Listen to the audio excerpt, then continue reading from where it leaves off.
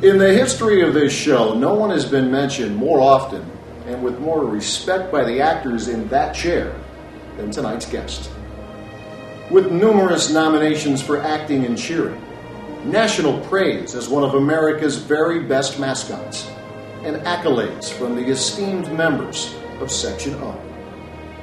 He is the artist about whom a young Marlon Brando once proclaimed, "He says more without saying a word than if he said 50 words without saying a word."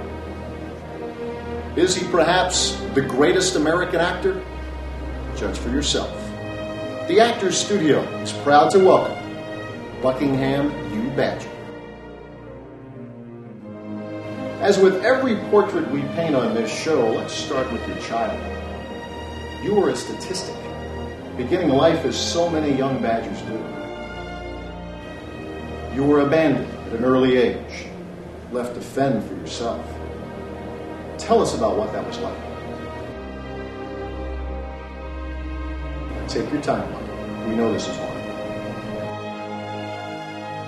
You got your start in show business as a stagehand in a local television broadcast. Is that when you were bitten by the acting bug? Your first on-screen appearance was in a short film simply titled The Fridge. What was your motivation for that role?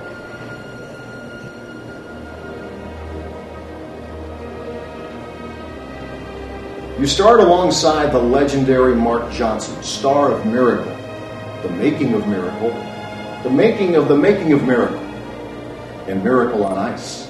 What was that like?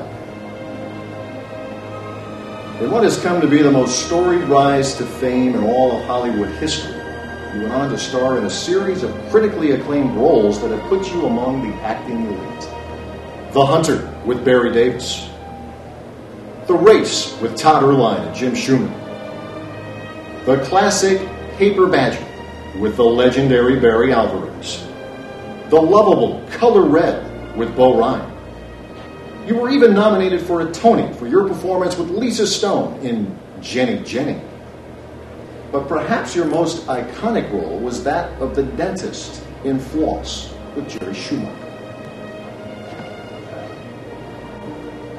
We end tonight with the questionnaire invented by the great Bernard Peabo. Bucky, what is your favorite word? Indeed. What is your least favorite word? Well played. And finally, Bucky, what profession other than yours would you like to attempt?